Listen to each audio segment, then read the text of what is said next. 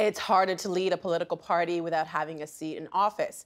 So, when the riding that the newly minted leader of the Green Party of Canada ran in last time came open, Annamie Paul leapt at it. And although she didn't win, she made huge gains this week in that Toronto Centre by-election to replace former Liberal federal finance minister Bill Morneau. And that was less than a few weeks after winning her party's top job, no less. With us now to reflect on her very busy month of October and beyond, there's Annamie Paul in the provincial capital. Hi, Annamie. Hello. So excited to speak to you. You had quite a busy month.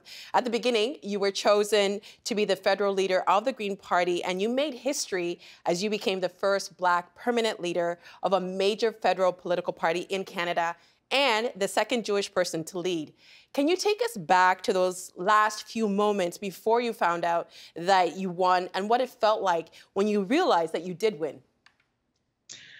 There was a lot of drama. We had this very complicated system where we were going to find out if we had won or not, and there were significant delays. And for a while there, we thought that we had lost. And so I was just walking around the room reassuring people that it would be okay and life would go on.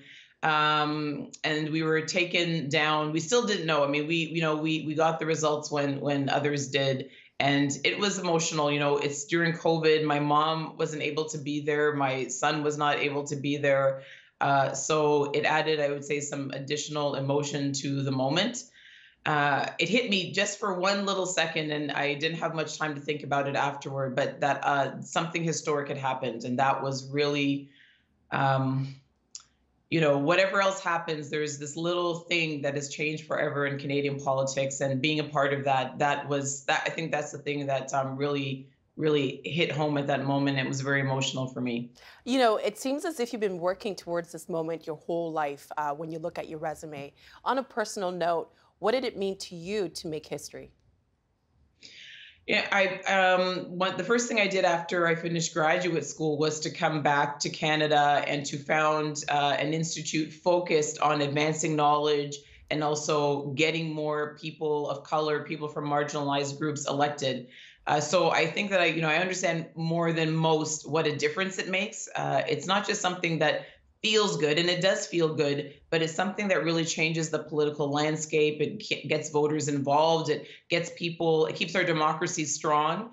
And so for me, knowing that I had made it easier for people that hadn't seen themselves reflected to imagine themselves in politics, whether elected or otherwise, that is wonderful. And that is something that everyone in Canada should feel good about. And I definitely do.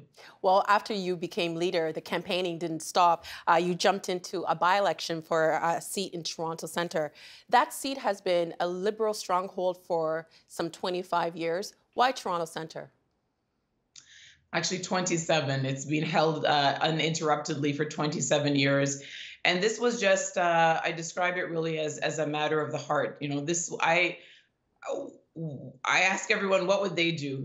If they had run previously in a riding, if they had been born in a riding and their family had spent most of their working life in that riding, and if you'd seen it in decline, and if you had an opportunity to use your newfound role to try to help and to offer a real choice, what would you do?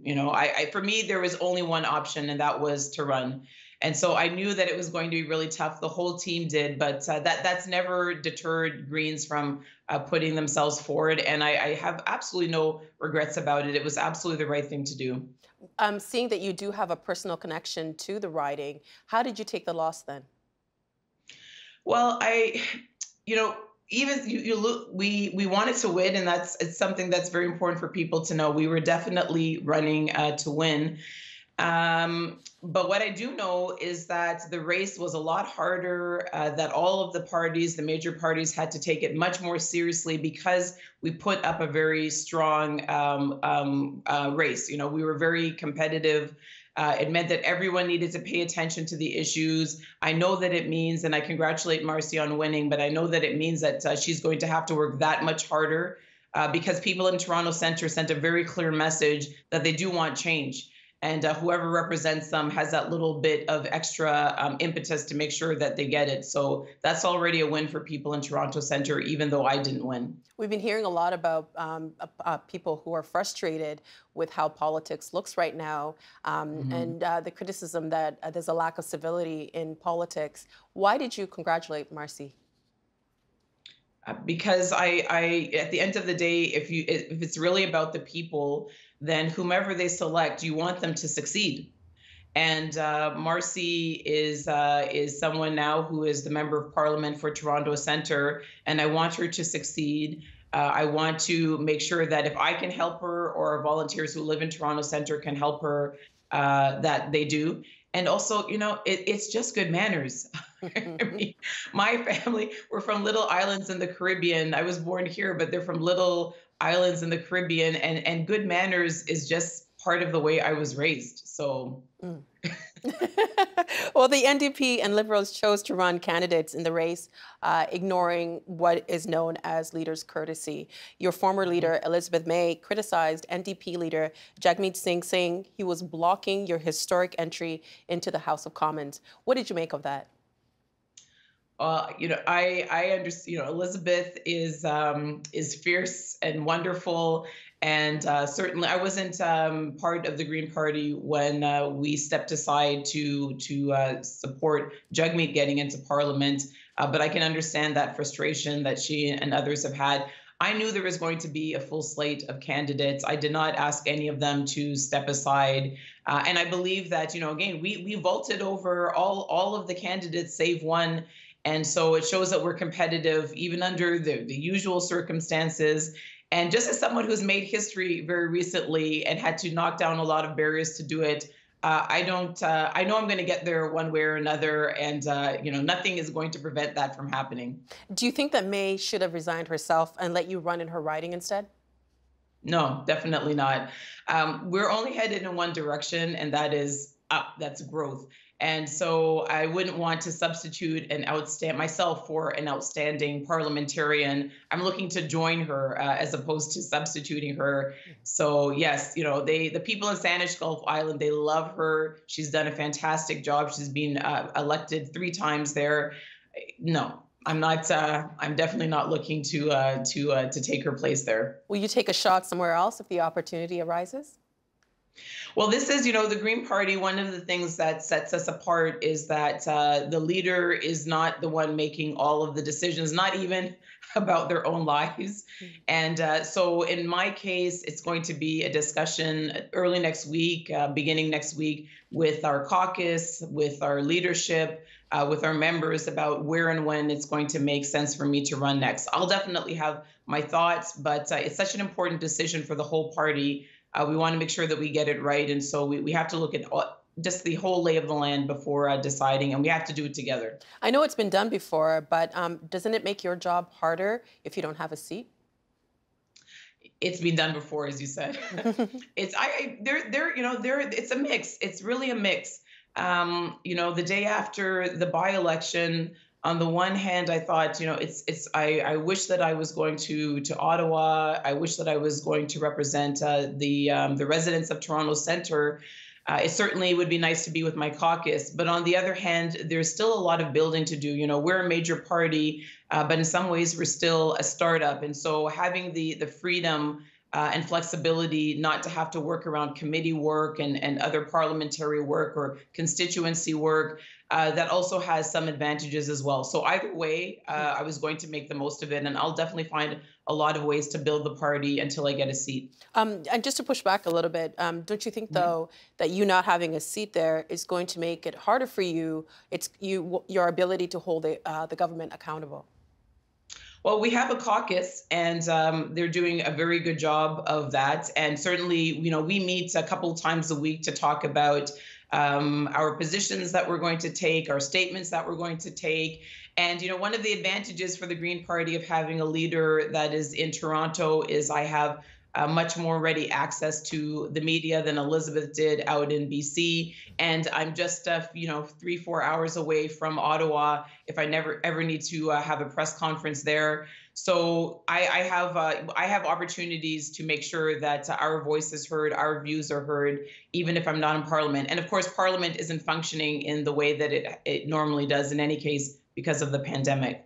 Elizabeth May was leader for 14 years. Has she given you any advice about your role, your new role?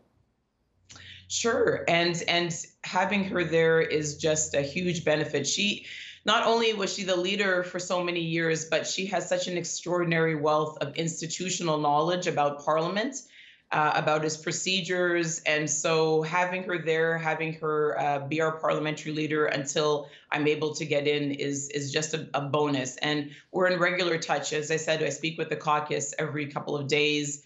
And I made it very clear to Elizabeth I'm going to keep tapping into that knowledge base for as long as I can. And I know she wants to run in the next election as well, so I'm going to have access to that for a long time. Well, before your win, in an interview with the Toronto Star, May said that she wouldn't rule out running again as leader, and also said that the Green Party is defined by the grassroots formational policy, and there are no whipped votes in Parliament.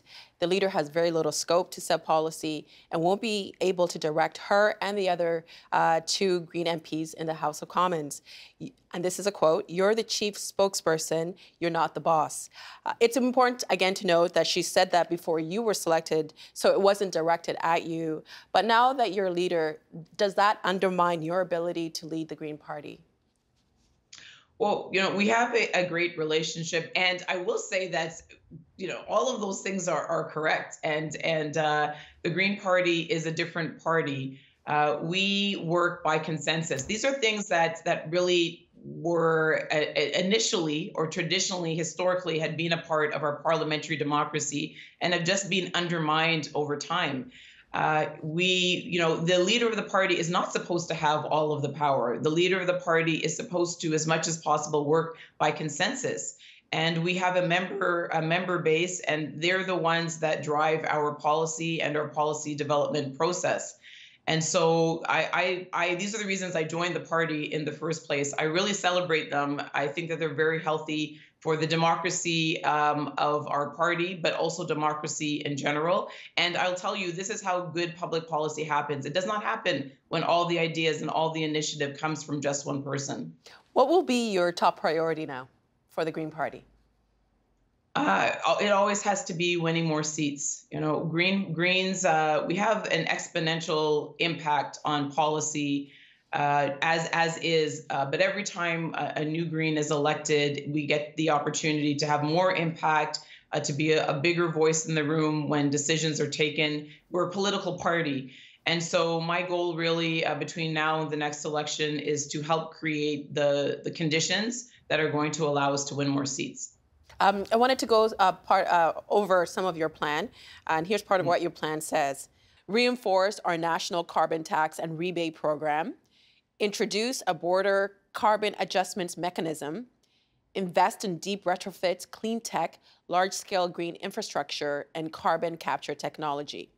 Why are market-based solutions the way to go? Well, we want to, we have a very short period of time before we run out of time in terms of tackling the climate emergency. It's still very concerning to me and our members that the government has not chosen to identify and fix targets that correspond to the science and to put a plan in place to get us there. And so I'm very excited. When I see those slides, I'm very excited because we can see that we have the opportunity right here, right now, under our existing system to do so much in the 10 years that we have left to really reduce our greenhouse gases by at least 60%. So, these are all innovative things. We have some world leaders in Canada in all of those areas. And the Green Party wants to see those things happen. These are not, by the way, none of these are exclusive. If there are new strategies that come along, new innovations that come along, this is one of the things about the Green Party. We're ready to embrace them. But we know that those three things that you mentioned are some of the most impactful things we can do now to tackle the climate emergency. Well, some of these proposals are similar to what the Liberals promised in their recent throne speech. How do you distinguish yourselves from them? Well, as I said, the Liberals have no plan and they have no target. You can't get to where you're going if you don't even acknowledge where you need to get. The Liberals did not propose and this was one of the reasons we could not support the speech from the throne. The targets that they have are targets that they inherited. They're 50% of what they need to be to get us. Get our greenhouse gases reduced to the point where we can prevent runaway warming, global warming. They did not propose a carbon border adjustment. That's a very impactful innovation that was not in there either. Their carbon tax is wonderful, and it's something that we proposed before they did. But of course, they need to make sure that they are increasing it at regular increments until it produces its efficiencies. And they did not. That was also not mentioned. So in all of the respects, if you look at all of those bullet points, and if you look at our climate targets, the Liberals and I are still very, well, not I, I'm so sorry. The party? The Liberals and the party are still very, very far apart. During the campaign, you talked about experiencing racism and anti-Semitism. And of your party, you've actually said, and this is a quote, there is no question that the Green Party has work to do in addressing racism, anti-Semitism, systemic discrimination in all its forms. How do you move forward in addressing that in your own party while also navigating it day to day? Well, one of the things that the Green Party did when they elected me was to say we agree. We agree that we want to address diversity in particular. We didn't run a very diverse slate of candidates, for instance, in the last election. And as long as I have some time to work on that with our membership and with our council, we're going to definitely do better the next time. Everyone, as far as I can tell, or almost everyone, is very supportive of the objective of making sure that the Green Party reflects the true diversity of Canada. And so that work, I think, it's already underway and is going to continue. And I think that I have a lot of support in doing that. And then if we can reflect that internally, then it's something that we can encourage externally as well. There's no question that having someone that looks like me with my lived experience at the highest level of politics in this country is going to make it easier to have those conversations. And I'm certainly going to make sure that those end up on the, here I'm going to say it, on the agenda. And it's not identity politics. It's really just what we need to do to keep our democracy healthy and strong. It is something that we all should be invested in because we all benefit from it. I'm going to set my objectivity as a journalist aside, and I hope the audience can give me some grace in this, but I'm ready to take it. I think it's so significant that you are the first Black leader of a party in Canada, and that you're a woman. So, and for me to be able to talk to you, it's just like, it's such I'm thrilled. You are the first Black person to lead a major party, and you're the first Jewish woman. Do you feel a certain pressure to represent both of those communities as leader in Canada? Well, first I'll say right back at you. Because I don't get the chance to be interviewed very often by Black women. There are still a lot of mountains to climb and a lot of professions that really matter, and that have a very important role to play shaping the dialogue. And with that, I'm going to have to ask you to ask the question again, because I was so focused on how proud I am of you. I didn't hear the question. I'm going to start crying. Do you feel the pressure to represent both communities? I do, and it shouldn't be that way. It shouldn't be that way for you or for me. Our communities, because it's a diaspora and we don't all come from the same place. But the Black communities are, we're not a monolith. And, we saw that recently. We had Dr. Lewis, who ran for the Conservatives at the same time that I was running for the Green Party. I think we can all agree that there are many significant political differences between our two parties, yet there we both were. And so it shouldn't be that whether I succeed or fail will have a lasting impact on the chances of other women like myself that put themselves forward. But we know that it does. And so certainly I do feel that responsibility to do well. I do feel that responsibility to make sure that it's easier for the next person. And I'm going to try my very best to do that because I do want this door to be permanently open. And, we know that's not the case. We had a lot of female premiers not that long ago, a real much more gender balance, and that's gone. All of our premiers now, with the exception of our premier in the territories, they're all men, they're all white. All of our leaders, save me, at the federal level of the major parties, they're all men. And so we can't take for granted that these doors remain open, even, once we've gone through them the one time. Well, congratulations, and hopefully now you'll get some rest. Uh, Maybe have some candy, overdose on candy this weekend. We really appreciate your time, Annamie. Congratulations. Oh, thank you so much. It's wonderful. I feel, really at home with the agenda, and I hope you'll invite me back again really soon. Definitely. Take care. Thank you. The Agenda with Steve Paikin is brought to you by the Chartered Professional Accountants of Ontario. CPA Ontario is a regulator, an educator, a thought leader, and an advocate. We protect the public. We advance our profession. We guide our CPAs. We are CPA Ontario. And by viewers like you. Thank you.